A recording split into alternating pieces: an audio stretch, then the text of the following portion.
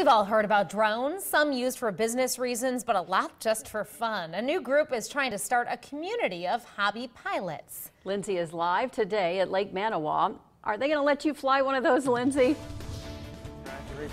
Oh yeah, Sure. I got my remote control here. I'm just gonna go. She's gonna come talk to me. Take a look. So. Look at how good I'm going. I'm zooming around. Well, right now I'm parked, but you can see some of the other ones zooming around as I go to take off. Maybe not. We'll see. This was all a ploy. This is just a toy. I'm not really flying. Sorry, guys. You have to be a licensed, FAA licensed, first of all, which I'm not.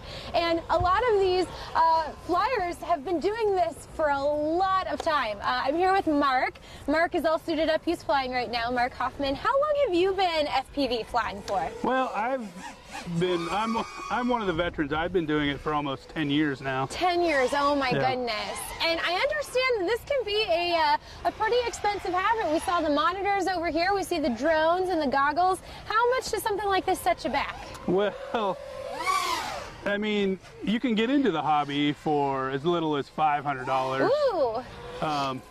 But my whole setup and everything I have, I'm on the higher end, and I have several thousand into it. Wow, several thousand. So kind of a pricey hobby. Definitely a little addictive, but it is a lot of fun. Take a look.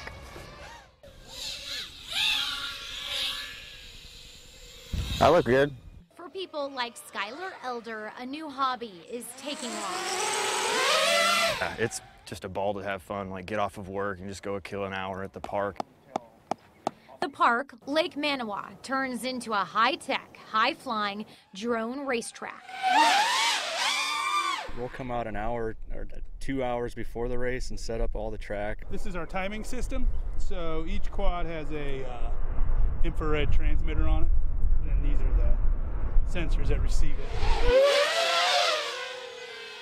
The group is called Prowler FPV. The FPV stands for First Person View. It comes from the perspective of video flying remote control quadcopters. It's got a little teeny camera right there on the front of it.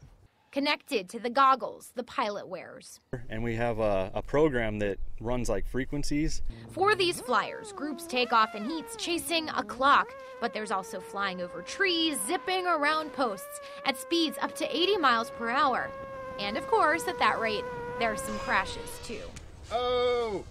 Gotta be handy with the soldering iron for sure. One thing we say in this hobby is the hobby isn't flying, it's like fixing and waiting for parts. That's Travis Wazotsky. He's the organizer of Prowler FPV and says he started the group about a year ago with a few guys who just like to fly. That hobby, no pun intended, really took flight.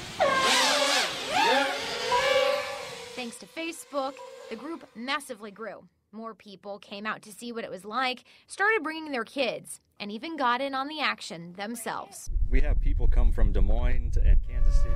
It's created a community that Elder hopes paints a different picture when people think of drones. Just the more that people see them and notice that they're not scary spy drones and everything everywhere, that it's just a good time.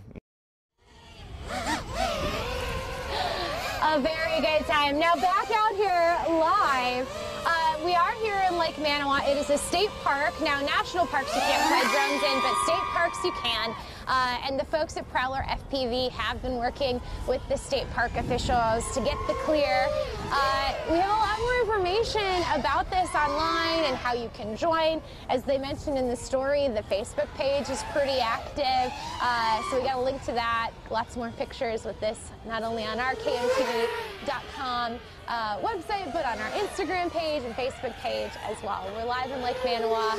Maybe next time around, check in with me in a little bit. We'll see if I'll take off. All right, thanks, Lindsay. That sound, I love them. They're just buzzing by. They really are. What fun. Yeah, those things go fast. They do. Looked out.